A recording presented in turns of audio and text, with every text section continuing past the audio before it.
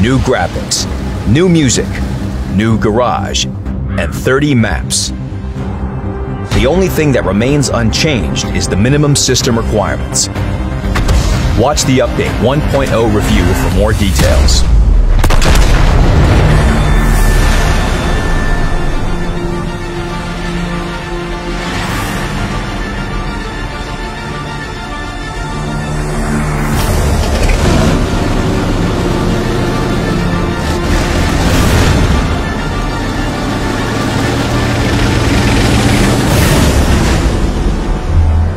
You can already see the scope of changes in the garage. The old, small, cozy garage was replaced. It's completely different. While looking at it, you don't want to say the word garage anymore. This place inspires new achievements and victories.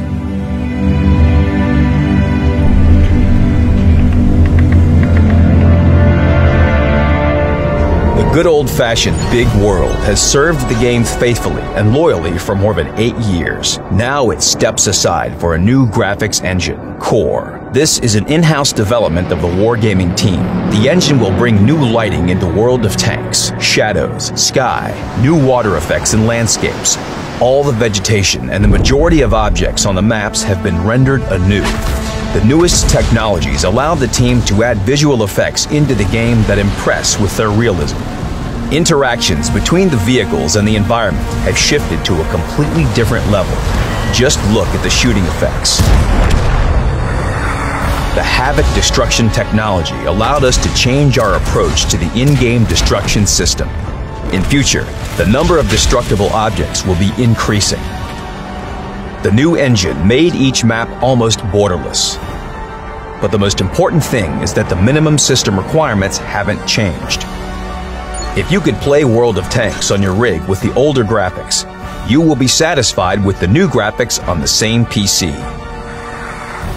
When you first launch the game, the settings will be defined automatically. The system will select the maximum quality with a comfortable FPS for playing.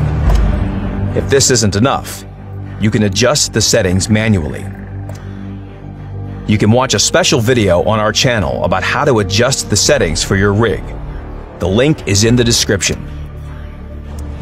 Moreover, we're releasing a special software config tuner soon. It will allow you to increase FPS by setting the visual effects more precisely. Follow our news on the official website.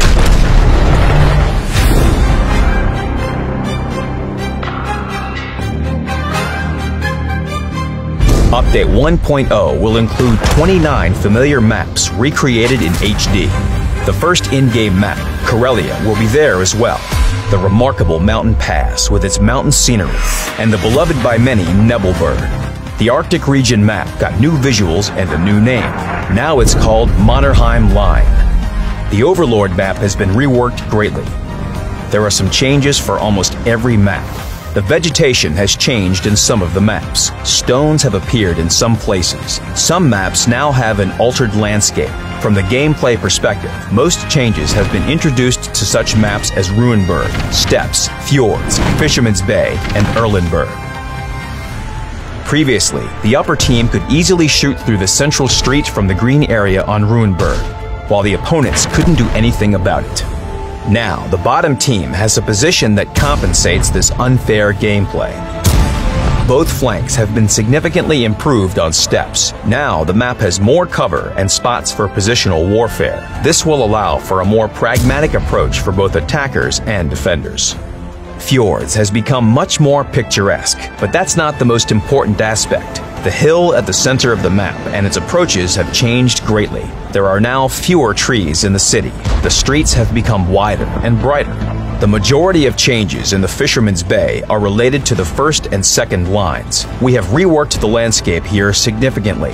Now it's easier to play on vehicles with bad depression angles. Apart from this, the central zone has also changed. It will be easier to spot an enemy from here. It has much more open space now. Erlenberg has changed a lot. The buildings in the central part of the map are more dense. It's harder to shoot through this area from afar now. The hills on the flanks have become mild. At the same time, there is more vegetation now. One of the primary changes is the river. Now you can cross it almost anywhere.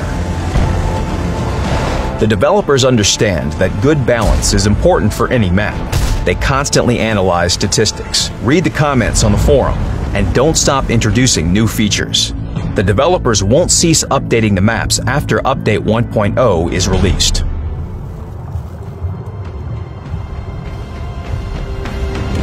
Another in-game winter map will be the brand new Glacier. To say the least, it's a very exciting map. You have to see it. The map brings players closer to the Arctic Circle. Battles will evolve around snowy, impassable mountains, in the middle of a real graveyard of huge, impressive ships. The greater part of the map is a frozen surface. In some places, the ice can even crack under heavy vehicles and they will sink. So first, you should be careful and study the map thoroughly.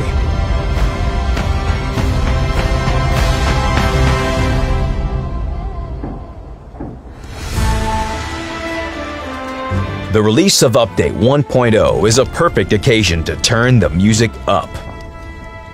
Each in-game map now has its own unique soundtrack. These aren't just 30 tracks, it's something greater and complete. Each melody more than immerses players in the atmosphere of the map that it has been composed for. A melody develops depending on the team's progress in a battle. We could talk about it all day, but it's better to just listen to it.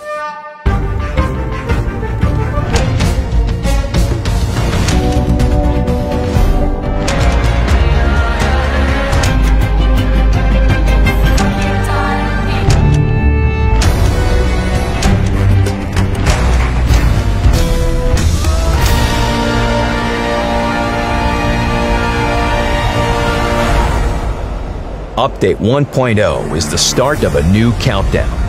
Much has been done already, but so many new and interesting things are still to come.